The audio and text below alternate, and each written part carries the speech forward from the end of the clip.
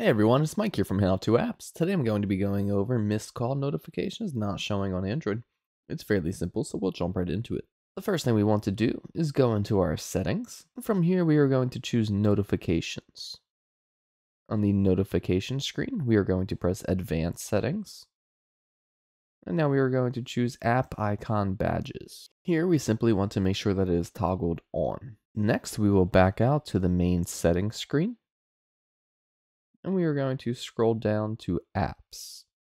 On the apps list, we are going to scroll down to phone. On the app info screen for phone, we are going to press notifications. On this screen, we also want to make sure that app icon badges is toggled on. Next, we will press notification categories, and we want to make sure that missed call is toggled on as well.